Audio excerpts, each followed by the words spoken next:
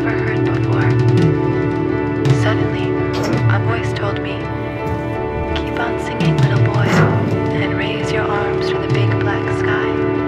Raise your arms the highest you can, so the whole universe will glow."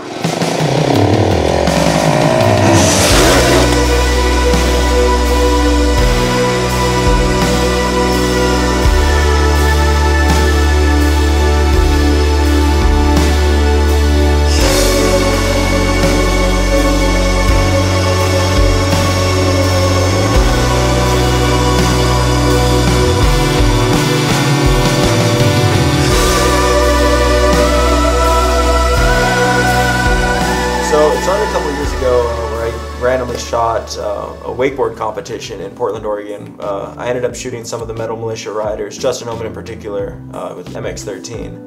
And he contacted me a couple months later and asked if I could give him some of the photographs from that day. So that was kind of the start of things, and we kind of became friends after that. I shot a couple events for his company.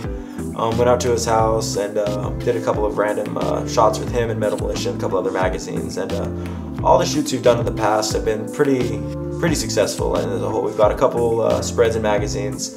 One in particular, we ended up shutting down an entire park in Seattle, Washington, and set up his jumps, and he ended up hitting them and created some really sweet shots with Justin. So it's always fun to get with him and create some gold. So I hit him up with this idea a couple weeks ago, and it's really difficult to describe over the phone, but I've been doing this style shot for the last couple years where basically, instead of panning horizontally across the frame, the camera is actually spinning with the subject, like if they're spinning in a circle, like dancing in a field, or maybe doing, let's say, a backflip on a motorcycle. The camera is spinning as they spin. It's a really difficult shot to create, but it's also a really cool shot, and I have a couple really nice shots of that in my portfolio.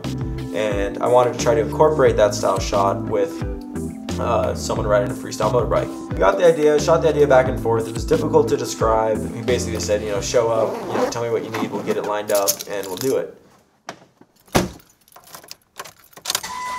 We left Portland, Oregon, nice and early in the morning. It was super rainy, and we didn't know if we'd actually be able to go out and shoot because it was so rainy.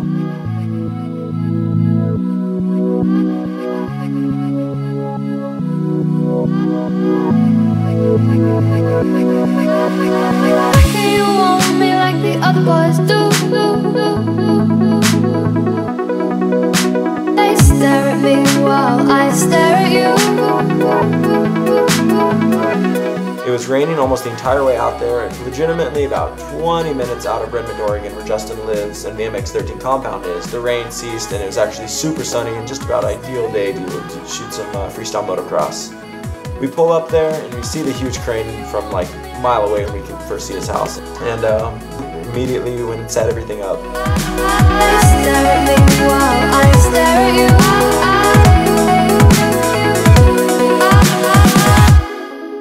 It's true, I crave you. It's true, I crave you.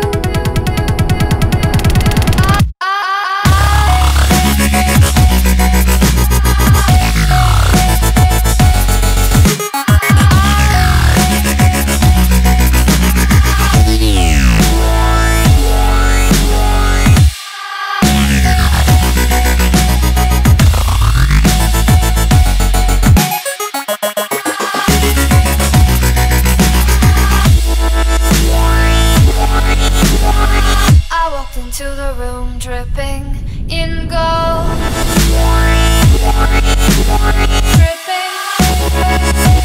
So at start, I'd have the camera slightly at an angle using the battery grip, looking directly down, kind of at the angle he'd be going off the ramp at.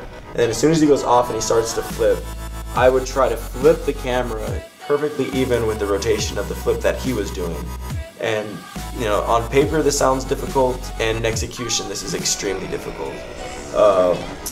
I only had probably 30 to 40 attempts where he was doing backflips, and out of those 30 or 40 attempts, I only got the panning right probably around 3 times. I envisioned this shoot in my head, and I was actually able to create the exact shot I was there to create, and I think it came out awesome.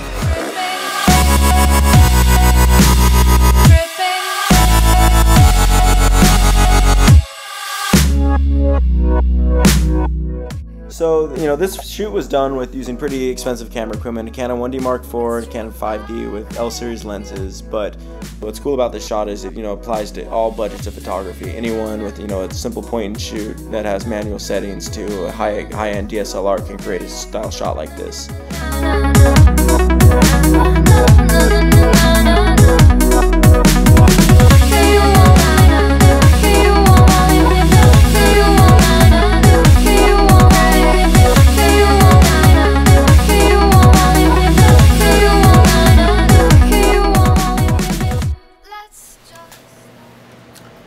What's up, Wade? It's Jimmy. How are you? Fantastic. Fantastic. Never better. It's not a porno shoot, Wade. It's a video interview for a photo shoot I did. Yeah. Most definitely. Hey, I got